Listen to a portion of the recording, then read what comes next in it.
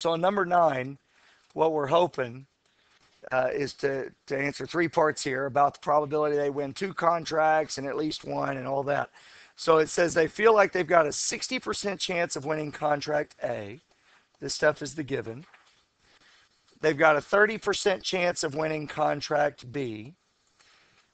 And given that it wins B, the probability it wins A is 80%. Okay, so far so good. So question A says, what's the probability they win A and B? The probability they get A and B. Okay, well, the probability they get A and B, I can actually use either formula for ands, but if I'll look at the formulas, the one that I need to use is the one with the conditional in it, because I don't know or either. So I need to use the formula with the conditional in it. And the conditional I want to use is this one, because that's the conditional that I have.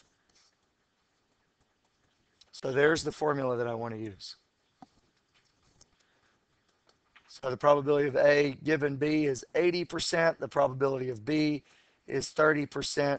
The answer then is 24%.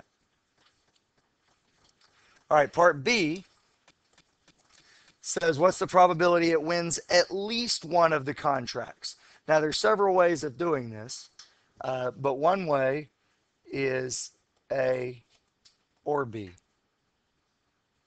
right? So A or B is going to be the probability of A plus the probability of B minus their intersection. And again, I'm subtracting their intersection because I've counted it twice. So the probability of A is 60%. The probability of B is 30%. And subtracting the and is what I did back in part A. So the answer here should be 66%.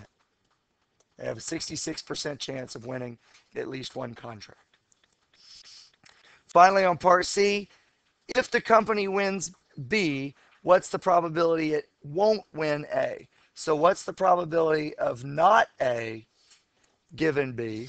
And this one is not quite as complex as it might seem. Check out this part of the given.